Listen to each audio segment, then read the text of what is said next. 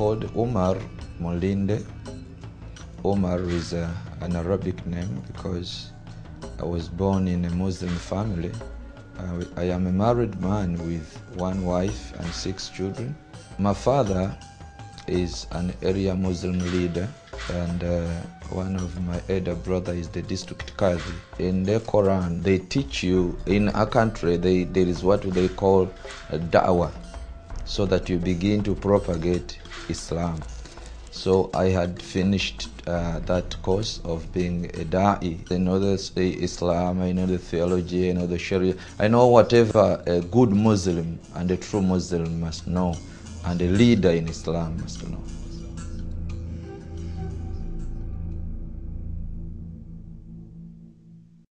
In December 24th of 2011, as I started earlier, in the morning time, you were probably planning for Christmas the next day. What was going on? Walk us through the 24th. As I was going out, near my car, somebody stood in front of it.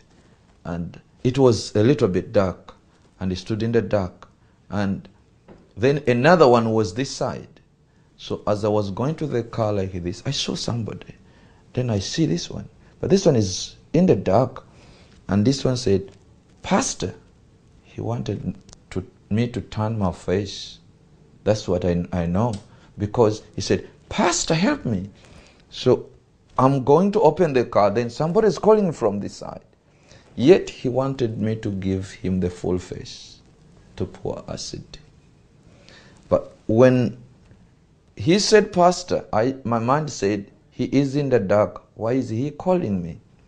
He's a wrong character. My heart told me he's a wrong character. I opened the door. As I was opening, I had half face. This one you see. He poured acid on me. I felt like fire from up to down. I could not see. All the eyes became closed that time.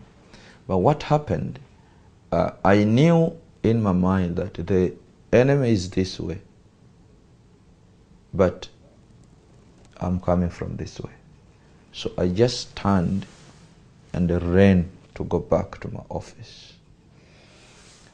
When I was turning, I heard another acid behind. Shh. And one of these acid touched me somewhere here, maybe here. And it was too much fire than the first one. I screamed. Then the boys came out. My boys were inside. They came out running and said, "What?"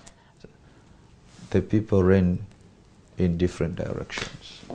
But before they ran, when they poured acid on me, shh, they said, "Allah Akbar, Allah Akbar, Allah Akbar." They screamed Allah Akbar 3 times before running away. So I realized I have fallen in the hands.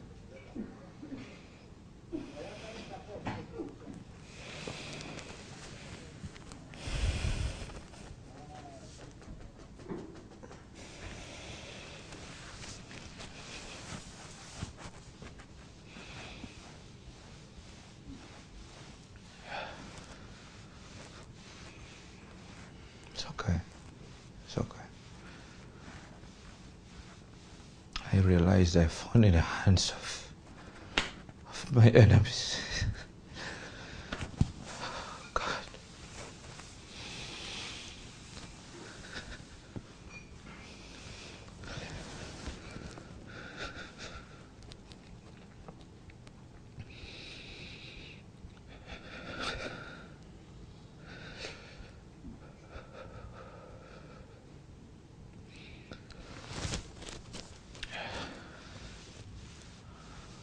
So my boys organized and they took me to hospital.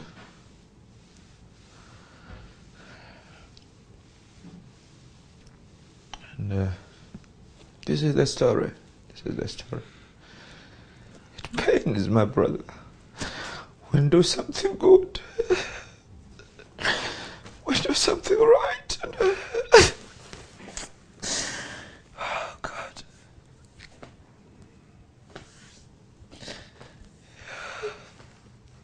It's not because of this that I'm crying. Of course not. It's because of doing something right and then you paid something wrong.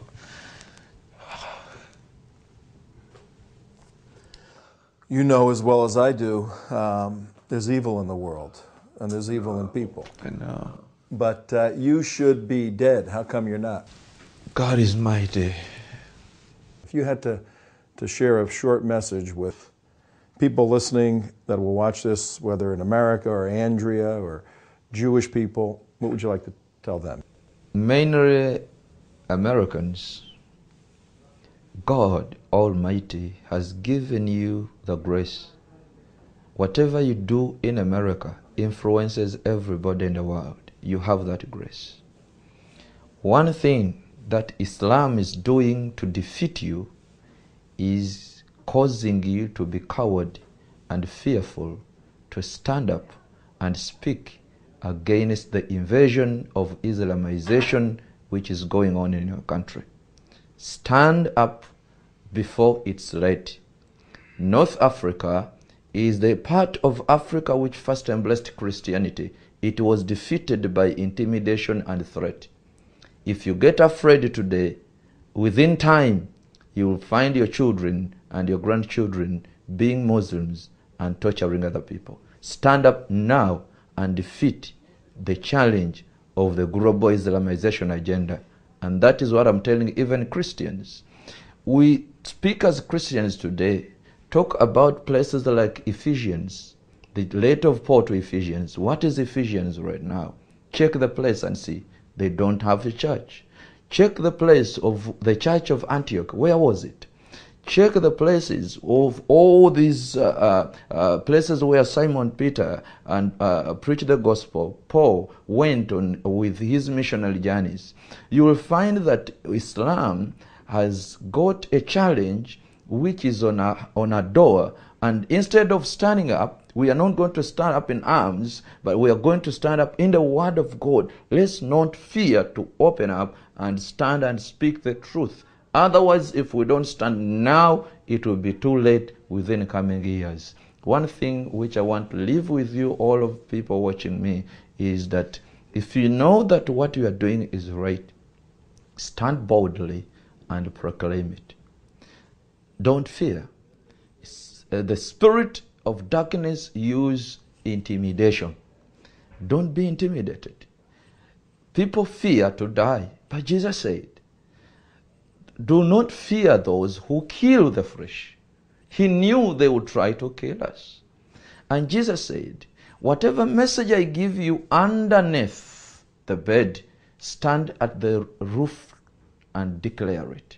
That means Jesus knew that we will be intimidated, and he did not tell us only to run, but he said, don't fear them. The word don't fear is more clear in the book of Matthew chapter 10. And when Peter was persecuted and intimidated, what happened? The Bible says he was scourged in the book of Acts of the Apostles. He was beaten. But Peter said, I cannot stop to speak what I have heard and what I have seen. Ladies and gentlemen, it's a high time. If it is the truth, let's stand and speak it. If we are the light of the world, it's the time we shine before it's late. God bless you. Thank you very much. I got to get one more thing, because that was very powerful. We're going to show this to a lot of Jewish people in America. What's your challenge to Jewish people to support Israel? The Jewish people, I am a former Muslim. Have no doubt about that. I hated Israel even before knowing where it is found on a map. The challenge between the fight and the hatred against Israel is more so of a religious motivated thing than a political.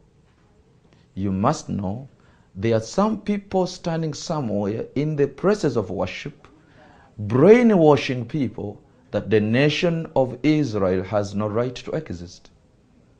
When you give them Gaza, they will need East Jerusalem. You give them East Jerusalem, they will need Jerusalem. You give them Jerusalem, they will take Tel Aviv, you will have no state. What I'm saying is that don't sell your land for peace. Stand and resist the evil. Stand with your nation. You must have a nation. I was a Muslim. I'm speaking the truth. The teaching of Islam does not see Israel on the map. They don't teach that there is a nation called Israel. So for every child who is coming up, he's working for the destruction of this nation. There are a few others who are not, but they are working for this destruction. So you give them a leg, they will take a waist, and you give them a waist, they will take a chest, and then they will take a head. Let's stand for the truth. If it is truth, stand for it, and the God of the Bible will defend your land.